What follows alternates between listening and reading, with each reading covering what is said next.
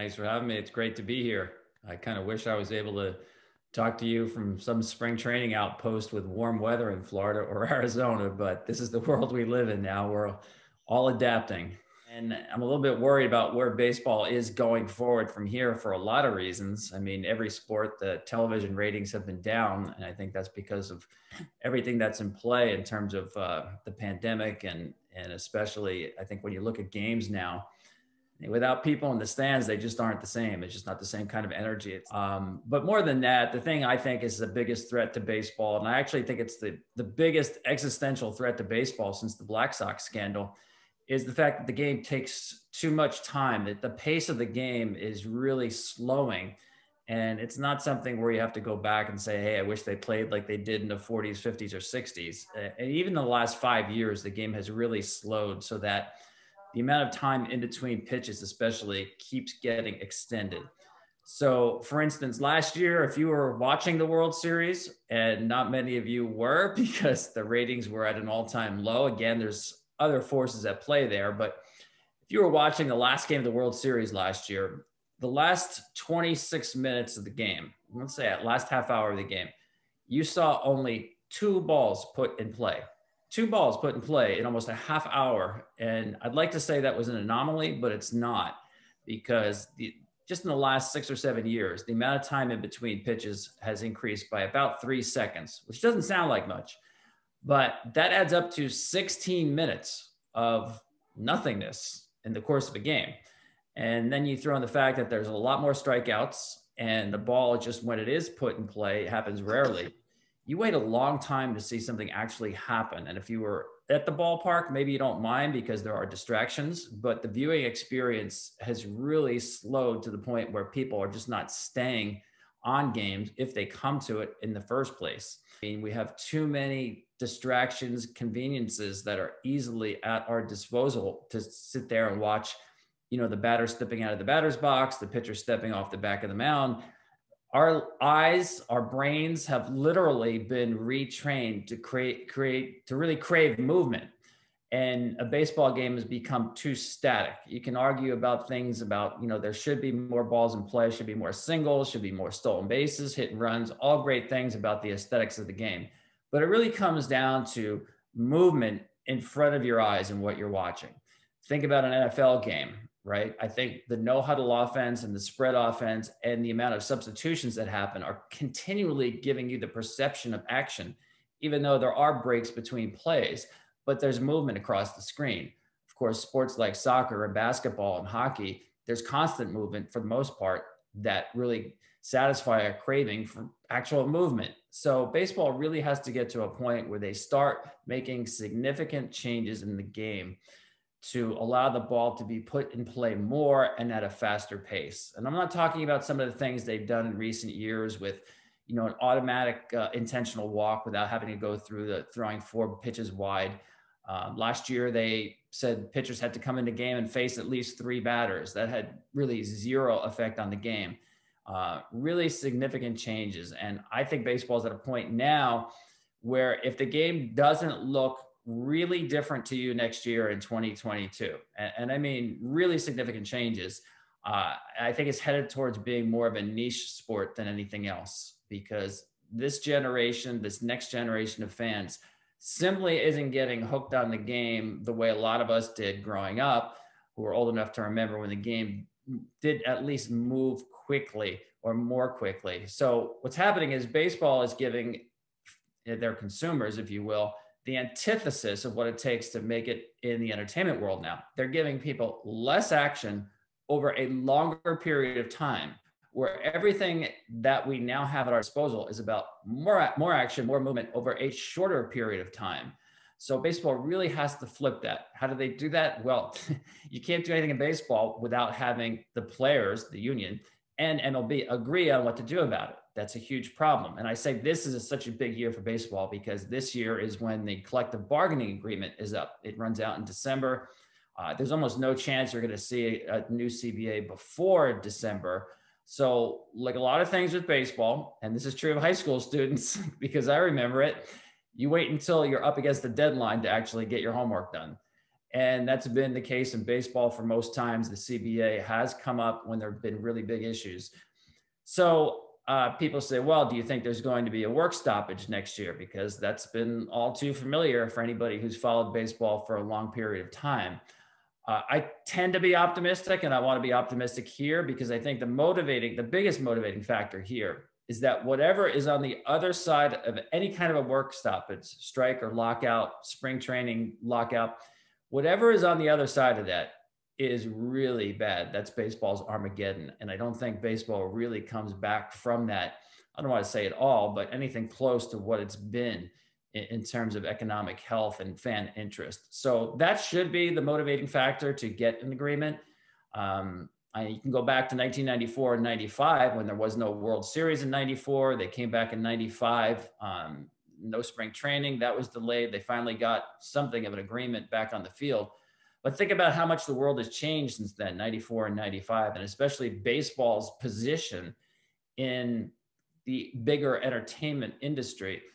You know, there's a lot more competition out there. Just think about video games alone, right? People may not watch a 3-hour baseball game, but there's a lot of people who are playing 3 hours of Call of Duty, no problem. Why? Again, it's the action, it's the motion that really satisfies that urge. So, you know, baseball is not in a place in terms of cultural significance in 2021, the way it was in 94, 95, to think, okay, if you shut the game down, baseball can always come back and people forgive and forget. If I were baseball, I'd be really worried about that. So the two sides have to come to an agreement to make the game really look different in 2022 and going forward. And so far, there's really a lack of trust that's probably as bad as it's been since 95 to try to arrive at that.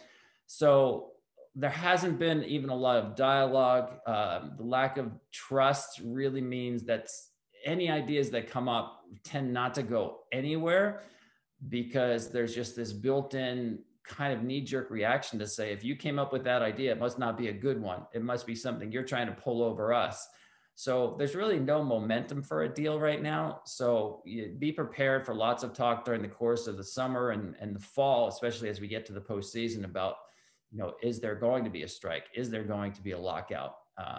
And I think those questions will be legitimate, but I just happen to think that, you know, again, sanity, if nothing else, will prevail and keep the game on the field for 2021 or 2022.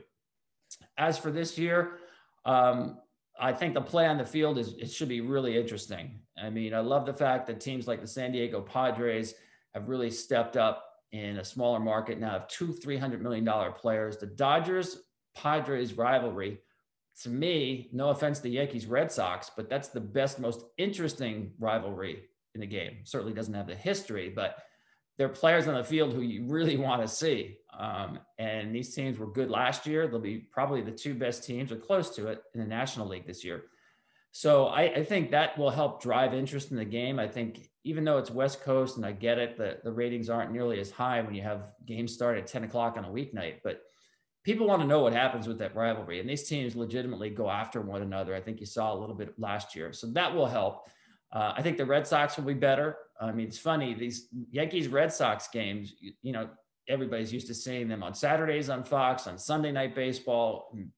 I hear a lot of people, myself, complain that you guys are always showing Yankees-Red Sox. And it's true, but the fact is every time that they're shown, the ratings for those games blow away anything else. I mean, it's not even close, even when, like last year, the Red Sox are not a very good team. So if you're a company that makes widgets and people like that widget, you're going to keep making that widget. So people are telling you, numbers wise, they like Yankees Red Sox. So I get sort of the fatigue if you're a fan of another team, but the ratings drive these decisions. And I think at least this year, I think the Red Sox will be a lot better than they were last year. Maybe not a playoff team, but pretty darn close to one. So it really helps when those two teams are playing well. That will help drive interest as well. So I'm looking forward to a really interesting season. I think the Rays are still really, really good. I think the Yankees should be really, really good. They need between Jamison Taillon, Corey Kluber, and Luis Severino. They need two of those three guys to be healthy in October. I don't think they need them to make 30 starts in the course of a season, but they need two of those three to really be pretty much in playoff shape, and if not an ace, close to it when they get to October, because I think this is still a 92 plus win team. Tampa Bay is right there with them. I'm still not writing them off. They're just really deep and really good. And then you have the Mets. So around here, I think it's going to be super interesting because the Mets are a really good team. I think the addition of Lindor helps them in the one spot I think has been underrated in terms of their Achilles heel, and that's been their defense. They've been a bad defensive team now for 4 or 5 years, and everybody talks about their pitching, but you can't be a really good pitching team unless you have really good defense. And they were wasting their pitching, I thought, with their defense. But Lindor is, I think right now, he's the best defensive shortstop in baseball. He will really help. And the pitchers, I'm telling you, they're going to be many times this year, the pitchers are going to turn around and they're going to see a ground ball that used to be a base hit turn into a double play that ends the inning, and they get to walk off the field for that inning with a smile on their face. So big impact. But I will tell you, I am not underestimating the Atlanta Braves, and I don't think a Mets fan should either. I think they're still the team to beat in that division. People forget they came within 11 outs, I think, of taking out the Dodgers in 5 games in the NLCS last year. And they've added Charlie Morton, Drew Smiley, and they had Mike Soroka back from his injury of last year. So Atlanta, to me, gets all my respect. They've won the division 3 years in a row. They pretty much have the same team, if not better, that's back. So the Mets, I get it. They're kind of the hot item this winter with the addition of Lindor and Steve Cohen owning the team, and they are good. But just don't sleep on the Atlanta Braves. They're still really good. So in a nutshell, that's kind of, I think, where we're at. Again, I can't overemphasize enough how big of an important season this is. We're not going to get our answers about, where the game goes from here until the off season. You will see some of these ideas about changing the game in play in the minor leagues. You might have noticed in the last week or so, Major League Baseball is implementing some of these rule changes to speed up the game in the minor leagues. That's for 2 reasons. Number one, they don't need the union's approval to do that when it comes to rules in the minor leagues.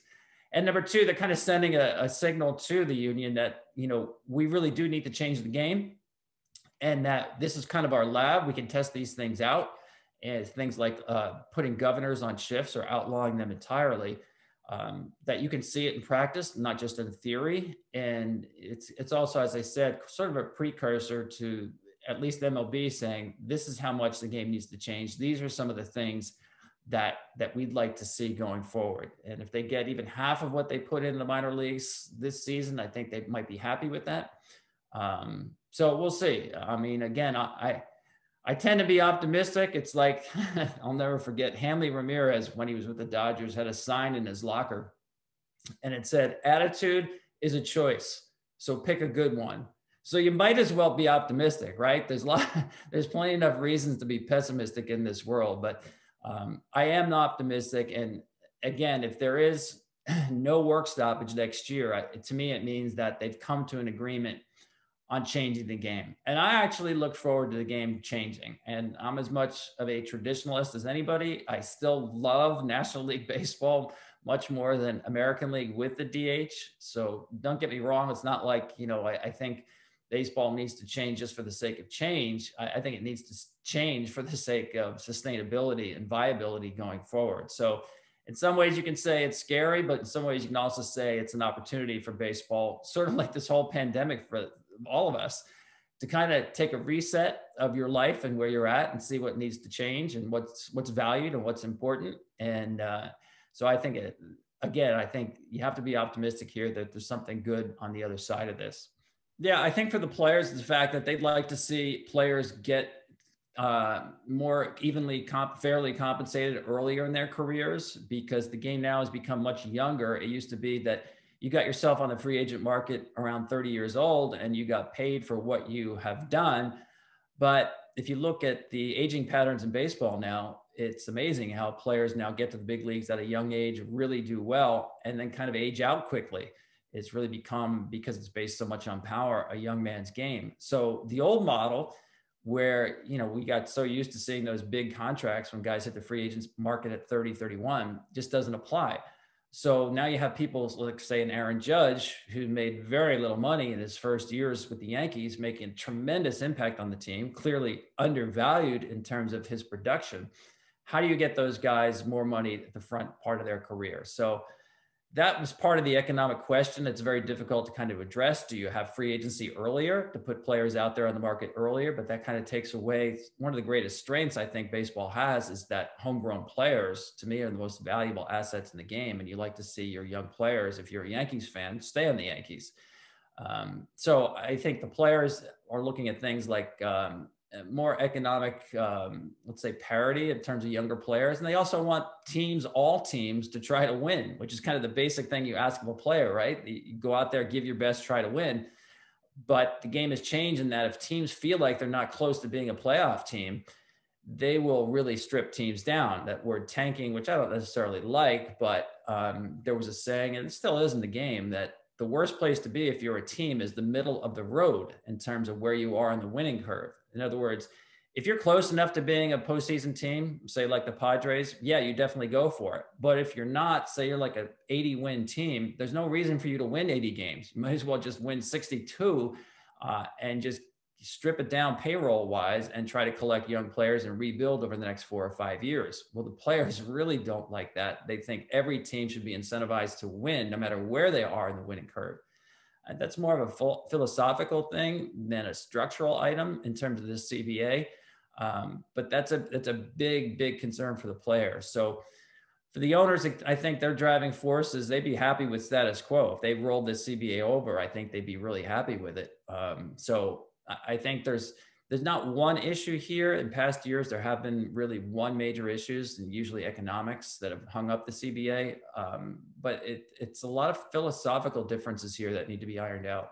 Yeah, I think it's a good idea. Now, so far, it's hard to go by the information that we have in spring training because they're being played in minor league parks mostly during the day, and especially in Arizona, the ball tends to fly and it's been windy out there. So we're not seeing a big change in the flight of the ball in spring training, but again, it's not exactly regular season conditions. But I do like the idea of it. I almost hesitate to say deader. I'll say a less lively baseball, because what baseball needs to do to have more balls in play is to incentivize different styles of play. And right now, everybody's playing by the same sheet of music. It's try to hit a home run, right? And that leads to a lot of strikeouts. So if you can incentivize the players that we saw a lot of in the 80s and the 90s, which is spray the ball around, you get rewarded for getting singles. Imagine that. Singles are actually harder to get, or at least at an all-time low, than any time in history. So if you have players like a David Fletcher of the Angels who can, his stock and trade is making contact, putting the ball in play. Well, I think if the ball is not as lively, and if you're a 7, 8, 9 hitter in a lineup who can hit a ball out the other way, and now you can't, well, now you're incentivizing players to put the ball in play more. So I like the idea behind it. I think it's certainly worth a shot. There's lots of unintended consequences sometimes, though. I think the seams are a little bit higher, which may help improve breaking pitches more. So, you never know until you put it in the real world. You go in with the best intentions, but how it plays out sometimes can be different. But I do like the idea of a less lively baseball to incentivize a different style of play. I'm actually in favor of limiting the shift. And again, if you'd asked me maybe 5 or 10 years ago, I would have said that doesn't seem fair, because what you seem to be penalizing, innovation and intellect in terms of defenses being able to do their homework, come up with these game plans, and they work, right? We don't usually see that in other sports, but in this case, I think it has really affected the game so much that you do need to rebalance the balance between offense and defense in baseball, which happens in every sport, by the way, all the time, and people don't complain. Football, they change the rules every year. It's a quarterback's league. We all know that. Defensive backs get their rules and limitations every year about what they can and cannot do. And it's mostly cannot do. Basketball with rules regarding defensive zones and outlawing those. So I don't think there's anything wrong with it. And I like the fact that baseball, does have this tradition. Bud Selig used to always complain. He used to say to me, it's not fair that these other sports can change their rules all the time. And, we always get slammed for trying to do anything a little bit different. And I used to tell him, but that's a good thing, though. People are holding the game to a higher standard, and you have this history that the other sports don't have, and this tradition. That's a good thing. So protecting that, I think, is important. But in this case, I think the shifts have really had such a difference in terms of making the game less attractive. I just did a story with Francisco Lindor, who was on the executive board of the MLBPA, and he said, let's do away with the shift. And one of his reasons was, as he said, let me do me. Let me play defense as a shortstop who can range rather than just be stationed in his position in short center field or short right field to take hits away from batters that have been hits for 100 years. As he said, the game incentivizes failure enough as it is now. Why are we continuing to incentivize it more by playing these shifts? So I think it has gotten to the point now where it has an effect on the game and it's changing the way the game is played. A quick story for you. Brian McCann, you might know him, played for the Yankees, mostly for the Braves, really good hitter, grew up. His dad was essentially his coach growing up. And his dad would teach him, hit the ball up the middle, son. There's a lot of hits up the middle. Well, just as Brian got to the big leagues and had some success, that's when the shift started to become prevalent. The balls he's hitting up the middle that he was trained to hit, that are base hits, became outs. And, if you know Brian McCann, he's not a fast runner. So if he puts the ball on the ground anywhere between the left side of second base and the right field line, he's going to be out. So when that happens, hitters, and I've seen it happen to many hitters, what do you do then? You adjust by trying to hit the ball in the air, by trying to hit it over the shift. And when you do that, you're prone to striking out, the swing and the miss. So if you can bring back some of these ground balls that are hits, and especially that bullet one hopper to the rover position in right field that was a hit for 100 years and now is just a normal 4-3 out, I think you have a better game. So I like the idea of two infielders on each side of second base and having their feet in the dirt and let it go from there. Essentially, you're returning to how the game was played for 100 years. And I don't think, you're necessarily, telling teams that you can't do certain things from a strategic point of view. I think what you're doing is you're incentivizing different ways to play the game. The game is best when there's a diversity of styles, a diversity of everything, people, players, but especially a diversity of styles. Because right now you can only win one way, and that's to play this 3 true outcome game of walks, home runs, and strikeouts. We'd rather see like a team like the 82 Cardinals who can win a championship with a lot of speed and few home runs. We want to see motion across the game. Well, I'm not sure it helps or hurts. It changes, though. And here's why. The fan now, and it's partly driven by social media, but general forces around our society. The fan now is a fan of individuals. And one of the things that traditionally has driven baseball is you're a fan of a team. And a lot of times you got your fandom from your parents or maybe an older brother. And you stayed with that team no matter whether your favorite player got traded or signed somewhere else. What's happening now is we're a highlight-driven society, and we're really plugged into the stars. So what happens is you get in the NBA, definitely player-driven league. The NFL is a quarterback-driven league. If you don't have a quarterback in the NFL, your team is bad and it's unwatchable. You have to have a quarterback, and the promotion of the league is about quarterback play. So you have people who are fans of quarterbacks, and that's what really drives the sport. So if your team, quote unquote, gets knocked out, you still watch these games because the teams left in the postseason have stars on them.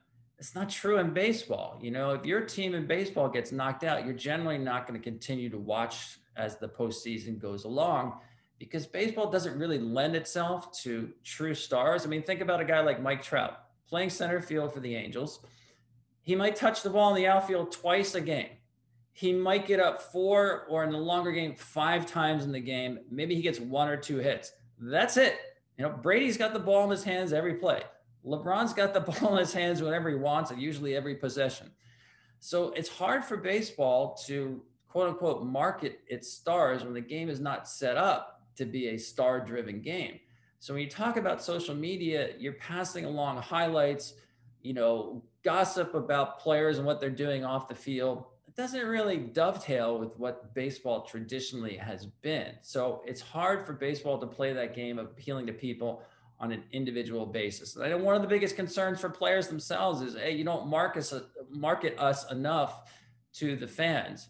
Well, the nature of the game itself doesn't really lend itself that way. So, I don't know what the answer to that is. And I think as we get deeper into gambling as, kind of another attraction to sports, that doesn't necessarily help baseball. I think in some ways you think it does, because think about the course of a game. There's a million things you can bet on, right? The average game is going to have like 300 pitches, all kinds of different possible outcomes and players. The permutations are there, but it doesn't really necessarily it's not necessarily driven by the stars themselves. So gambling to me is you're following individuals more than teams, right? So if baseball is turning their players into highlight players, I'm not sure that's good for the overall health of the game. I think it's there's no question that teams look at it as a great revenue stream.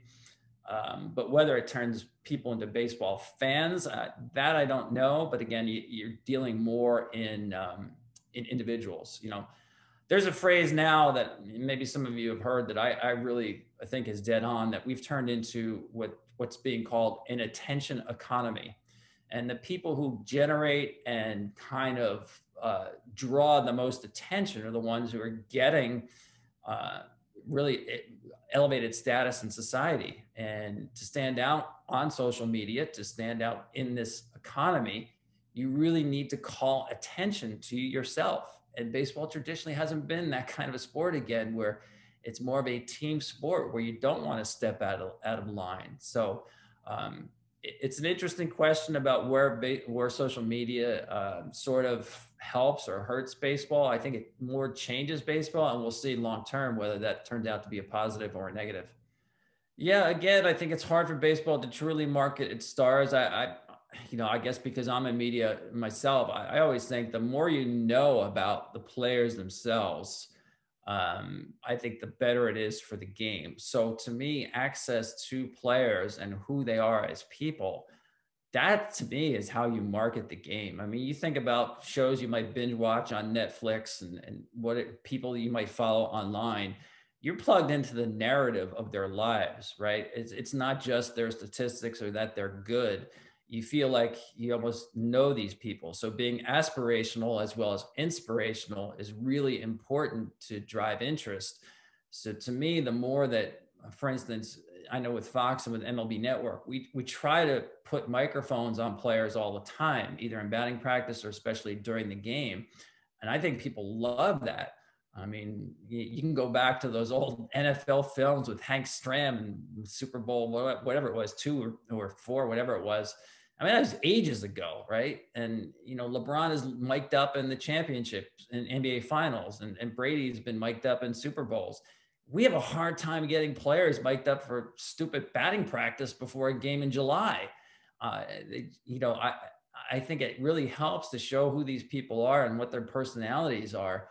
So when I think about marketing players, I think about marketing them as people. And the more you know about them, the more you care about them. It's true of any, actor or a politician. And the more you know about them personally, the more you kind of relate to or even dislike their story, but at least you know their story. So I'm about narratives because of what I do, but I do think that also helps drive interest in the game. So the more you can do that, whether players do that themselves on social media, or some of the newer platforms, or whether they do it as a league, I'd be all in favor of baseball doing more. I think the robo is definitely coming. I think when you do it, it has to be essentially foolproof. And they're not quite there yet. One of the issues they have is literally defining the strike zone. Because right now it's pretty much a 3-dimensional strike zone. If you get any part of the plate, in or out, up or down, back or forth, you're going to get a called strike. You do that with a robo strike zone, and you're going to get pitches called as strikes that have never been strikes, especially that real big overhand curveball that maybe, drops over the plate really higher than the strike zone, but can get the back of the plate for a strike because it has such a drop to it. That should not be a strike. So what they're trying to do is figure out how to really define it. And I think the answer would be maybe define it 2-dimensionally to the front of the plate, anything that hits the front of the plate there, which would sort of change the game in terms of what hitters understand to be a strike zone. But I do like the idea of normalizing, if you will, the strike zone. We're pretty darn close to it. We're way better than we were, say, 20 years ago when umpires had individual strike zones. I think the fact that they're graded on this laser technology that really defines it now really has, especially with the younger umpires, made a more uniform strike zone. But there's no question, one thing that catchers hate if we go to robos is that skill of being able to frame a pitch to make it look like a strike that's not a strike. I could go either way on that. On the one hand, I think, well, if it's not a strike, it shouldn't be a strike, right? And on the other hand, that's something of a skill that you'd be taking away from people. I mean, think about a catcher like Roberto Perez of the Cleveland Indians. Not a good hitter, but he's a great framer of pitches, and he makes a really big difference on how good their pitching is. You take that away, and he's essentially as good or as bad as Gary Sanchez behind the plate, who's not so good at framing pitches. Is that fair? I don't know if it's fair, but I think a strike zone that's uniform for everybody is certainly fair. So I do think it's coming. It will be tried again in the minor leagues. It's been tried again before. As the technology gets better and better, and it is, I think you will see it. I would say within 5 years, probably somewhere around 3 years, I think you'll see it. You'll still have an umpire behind the plate, by the way. Just like in tennis, we still have linesmen, but we have the Hawkeye system. You still need someone back there to kind of administer the game, to have a earpiece where they'll have some buzz or something that the robo tells them strike or ball. But you still need someone behind the plate. So to the fan looking at the game, you're not going to see a robot back there. You're not going to see anybody. It will look the same. It'll just be technology calling the pitches rather than the umpire. Oh, no, I wasn't a Strato guy. I was on if anybody remembers this, Ethan Allen All-Stars. It was one of those spinner games with cards with players, similar to Stratomatic with cards, but it was Ethan Allen All-Star game. Yeah, well, for me, I think social media age hasn't changed me that much because I haven't been involved in it. I mean, listen, I know it's changed the business. There's no question about it. I think it's made people just don't read as much. So thankfully, in the course of my career, I've been able to branch out and do more in terms of visual media and television. But it just doesn't suit me. I mean, I don't like the idea of self-promotion. I don't like the idea of, first of all, the English language just getting completely butchered. I don't know. I'm a stickler for spelling and grammar and things like that. So that certainly goes out the window in social media. Again, it gets back to this idea of attention economy. I always wanted the work that I did to stand on its own. I wouldn't mind if I didn't have a byline on my stories. I'd rather, let my work talk for me. I don't need to sell myself. So, I think there's also a lot of negativity. It's a polluted river that I don't want to swim in. I think about if you wrote a letter to the editor back in the day of the newspaper, which is how most people needed to be heard, they would call you up, they would verify who you were, you would have your name signed to it. Those checks and balances are gone, which has an upside to it. Don't get me wrong. It gives voice to a lot of people who otherwise don't have a voice. But you're looking at a system now that has really few checks and balances, and it tends on the negative side because that's what's going to get the most attention. If you say life is great and, I love my dog, it's not going to get as many likes as if you rip somebody who said something, out of turn at a baseball broadcast that night. So it's driven mostly by negativity. I don't like dealing in negativity. And again, I'm not saying it's not a good medium or media, but it doesn't fit, kind of things that I like to do. I like craftsmanship, subtlety, all those things disappear when you talk about social media. Yeah, the Ken Burns documentaries are amazing. I mean, even if you've seen them before, and we rerun them all the time on MLB Network, and I'm kind of amazed that every time we run them, they actually do pretty well ratings wise. I was like, are there any people left who haven't seen it? But I think it's a bunch of people who see it multiple times. And I was lucky enough, I worked with Ken Burns on his follow-up to that, the 10th inning, as a consultant. And just being able to see kind of the way, it's put together and the work they put in, I was blown away. I think Ken Burns is kind of like our Mark Twain of this generation in terms of storytelling. Just a great American storyteller. And his stuff other than baseball, obviously, is terrific too. So that what really comes to mind immediately. So I would definitely start with that. Other baseball documentaries. I mean, Bobby Valentine did a really good one that he was, I think, producer for. I think it was called Sugar, about prospects in the Dominican Republic. trying to make it into professional baseball. Really good behind the scenes look at stories that generally aren't told. And blowing our own horn here, I think MLB Network, we've done a lot of cool documentaries, historical documentaries, on the A's back in the day. We did a really good one on Billy Martin, Reggie Jackson, the Nasty Boys of the Cincinnati Reds bullpen back in the 90s. I kind of love that stuff, especially it brings me back to some of the teams back when I was a kid watching baseball. So yeah, good question. Yeah, it's an important question. I think it always has been, because you'd like some of these teams to hold on to their players. I think there's really residual value to having not just a good player, but a franchise player. Someone now with Tatis, I'm not sure if he's going to stay in San Diego throughout the course of that contract, but you'd like to think that the Ripkins and the Gwynns and the Jeters of the world continue to give value even when their performance starts to decline, because they become franchise players.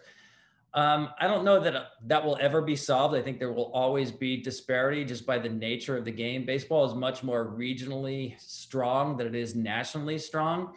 So, for instance, you have a market like Milwaukee or Pittsburgh or Cincinnati. These are very small media markets when you look at it, and smaller in a lot of cases than some markets that don't even have Major League Baseball.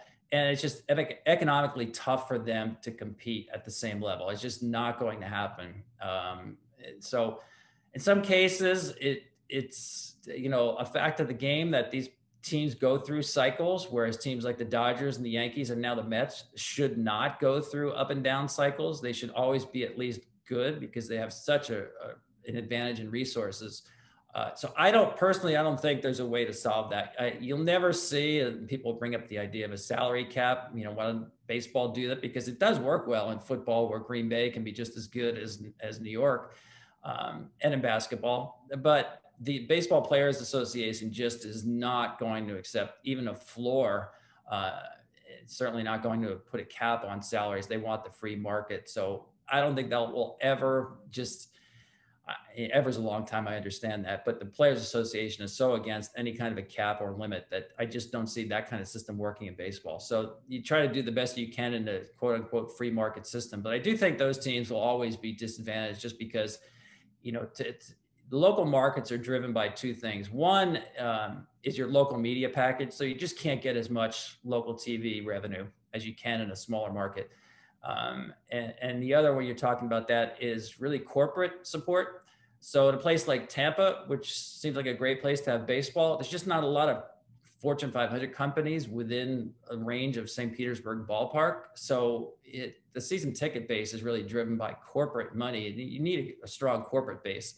So that's why a place like, say, Nashville, Tennessee, or Charlotte, places that are upcoming with corporate support and general income demographics are pretty good, look like they're better options down the road. So those are the two things that stand out to me for these smaller markets that I just don't think they're able to overcome. Well, not in any kind of decision making, for sure, but I have spoken with some people, about some of these ideas. And first of all, I think one of the best things that Commissioner Rob Manfred has done is bring in Theo Epstein and Raul Ibanez. They're sort of, I don't know what their official titles are, but they're sort of in charge of trying to get these changes into the ecosystem of baseball. So to do that, you can't come out with rules and just say, this is the way we're doing it. You have to engage the players in the course of arriving at where you want to be. You can't have these rules come on down from high, again, because there's so much distrust. Players, even if they thought it was a good idea, are not going to say it's a good idea. So I like the idea that guys like Theo Epstein, who obviously had great success running the Red Sox and Cubs, and Raul Ibanez, really well respected as a player, kind of can bring some of the player sensibility to some of these ideas and engage the players themselves, either individually or in groups, as part of this process of getting to the point of significant change. I'm talking about real change. And players, I get it. If you're a baseball player, you're into your routine. Your job is to survive pitch by pitch, pretty much, at bat by at bat. You're not thinking globally about where is baseball in 5 years. That's not the player's job. But I do like the fact that Theo Epstein and Raul Ibanez will be engaging players and helping this get through. So whatever I can do to kind of get, things out there in the media, or, suggest ideas. I mean, I'd be all for that, because I haven't been a fan of a team since I was a little kid. I'm just a fan of baseball. I like going to the ballpark and knowing that if one team loses, I don't care. I mean, I don't live and die with the outcome of the game. I kind of root for extra innings. I root for good stories and, and good players or good narratives. So I look at the game from a pure intentional point of view, not biased in terms of one team, one side or the other. I actually think that's a luxury for me that I really, really enjoy. So my agenda is just, I want to see the game do well. Obviously partly self-serving because it's good for my business, but I just I'm a fan of baseball more than I am of a particular team. So I root for the game to do well. So whatever I can do, I'm certainly willing. Yeah, well, thanks for sticking around and popping up on this Zoom. I'm glad we have this kind of technology to kind of at least virtually meet with everybody. And I mean, Seton Hall Prep has always been and always will be such an important part of my life. First of all, even before I got to Seton Hall, of course, with my dad and hanging out at, even the practices for baseball and football, I feel like I'm lucky as a journalist that, my perspective that I try to bring to what I do is really more driven inside out. Most people come to this sport or to the business of covering sports with a perspective outside in, right? So I try to look from the inside out, which is sort of from a coach's perspective.